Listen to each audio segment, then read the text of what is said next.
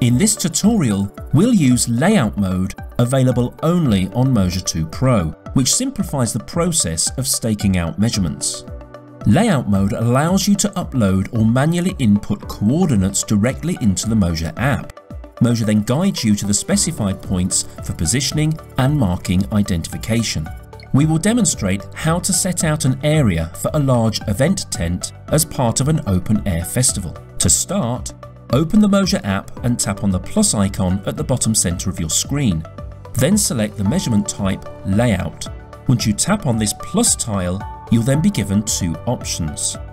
You can manually enter your X and Y coordinates along with a tolerance radius, or import coordinates from a CSV file containing only two columns for X and Y. You can set your tolerance radius in the app. For manual entry, tap Enter manually. Then tap on the plus icon to add a new coordinate. Select whether you want the units in feet or meters. Each coordinate is relative to an initial reference line, which acts as the x-axis of a 2D grid. Adjusting the x value shifts your coordinate parallel to the reference line, while adjusting the y value shifts it perpendicular to the reference line. Use these values to place your coordinates precisely on the grid. Adjust the tolerance value to change the size of your target. Once you're happy with the coordinates, tap Add. The order in which you add your coordinates will be the order you are directed to them in Layout Mode. Choose an order that minimizes the distance you need to cover. Tap the Edit or Delete icons to modify a coordinate.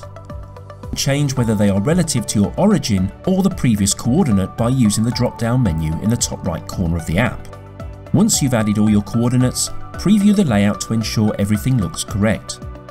Reference lines are marked as A and B, and each coordinate is numbered in the order you'll visit them, starting from point 1. To import a CSV saved on your smart device, make sure the coordinates are formatted correctly. Tap on Preview to confirm everything is accurate. To start laying out an area for a large event tent, we're setting out a rectangle with 4 coordinates. Tap on Continue. The app uses your smartphone compass to guide you to your inputted coordinates. It's therefore crucial to align your phone in the same direction as the reference edge. Now tap on Done. Place a marker such as a cone or flag at your first reference point. We recommend choosing something memorable, such as a unique coloured cone, as you'll finish by ending at your first origin point.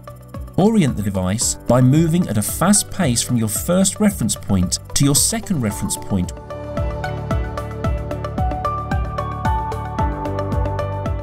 Using the app for guidance, move to each target point.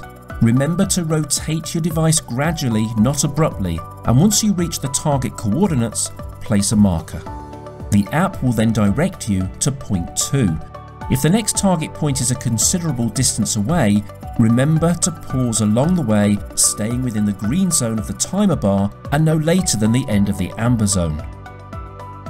After capturing your final coordinate, return to your origin point marked as A.